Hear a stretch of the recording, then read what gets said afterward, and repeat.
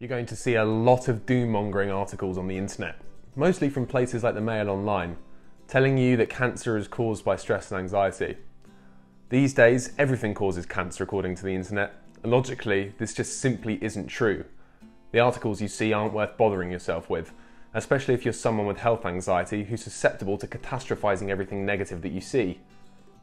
Even if I hear the word cancer, I tense up a bit and get a bit nervous, but I'm working on not letting it bother me. These things take time. So let's go to the facts. If you're going to believe anyone online, it's going to be cancer research, right? Cancer research have a page quite literally dedicated to the topic. The page is titled, "Does Stress Cause Cancer?" As we know, anxiety is a form of stress, so the title was basically, "Does anxiety cause cancer?" You're probably all tensed up watching this video, so if you're scared and want to switch off, don't, because I've got some good news for you.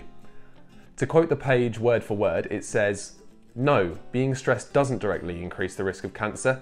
The best quality studies have followed up many people for several years. They found no evidence that those who are more stressed are more likely to get cancer."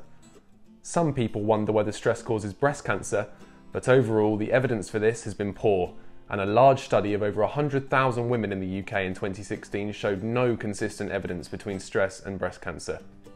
So no, stress doesn't cause cancer. And neither does anxiety. I'd rather trust a reputable source such as cancer research over all the BuzzFeed-style clickbait websites. And I know you do too. If this video is helpful, please drop it a like. If you're new around here, please subscribe for more, and I'll see you soon.